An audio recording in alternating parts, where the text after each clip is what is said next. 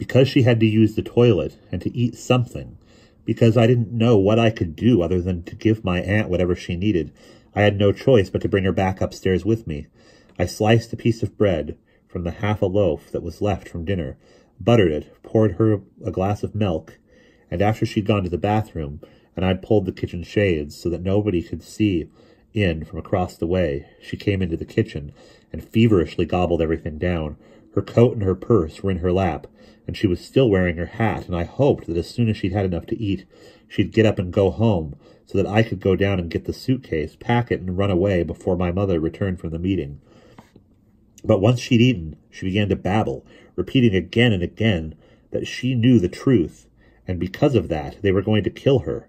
They'd called out the mounted police, she informed me, to find where she was hiding. In the silence that followed that startling remark, which in those circumstances, when suddenly there were no longer any predictable happenings, I was enough of a child to almost believe. We followed the audible progress of a single horse prancing up the block toward Chancellor Avenue. "They know I'm here," she said. "They don't, Aunt Evelyn." But the words had no hold on me as I spoke them. "I didn't know you were here." "Then why did you come looking for me?" "I didn't. I was looking for something else." "The police are outside," I told her, convinced that I was deliberately lying, even while speaking as earnestly as I could. "The police are outside because of the anti-Semitism. They're patrolling the streets to protect us." She smiled, the smile reserved for trusting souls. "Tell me another one, Philip." Now nothing that I knew coincided with anything either of us was saying.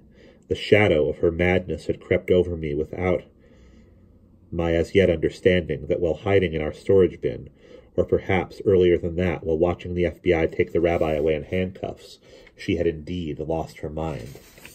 Unless, of course, she'd already begun hopelessly slipping into insanity the night at the White House when she danced with von Ribbentrop. That was to be my father's theory, that long before the rabbi's arrest, when Bengelsdorf was astonishing all of Jewish Newark with the unseemliness of how high he had climbed in the president's esteem, she'd abandoned herself to the same credulity that had transformed the entire country into a madhouse, the worship of Lindbergh and his conception of the world.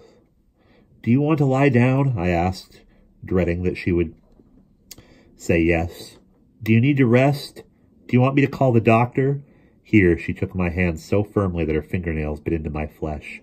"Philip, dearest, I know everything." "Do you know what happened to President Lindbergh? Is that what you mean?" "Where is your mother?" "At school, at a meeting." "You'll bring me food and water, darling boy." "I will?" "Sure. Where?" "To the cellar. I can't drink from the laundry sink. Someone will find me." "You don't want that," I said, thinking immediately of Joey's grandmother and the fiery breath of madness that wafted from her. "I'll bring everything." But having promised her that, I couldn't possibly run away. "Would you happen to have an apple?" asked Aunt Evelyn. I opened the refrigerator. No apple. We're out of apples. My mother hasn't been able to do much shopping. But there's a pear, Aunt Evelyn. You want that? "Yes, and another piece of bread. Make another piece of bread." Her voice kept changing.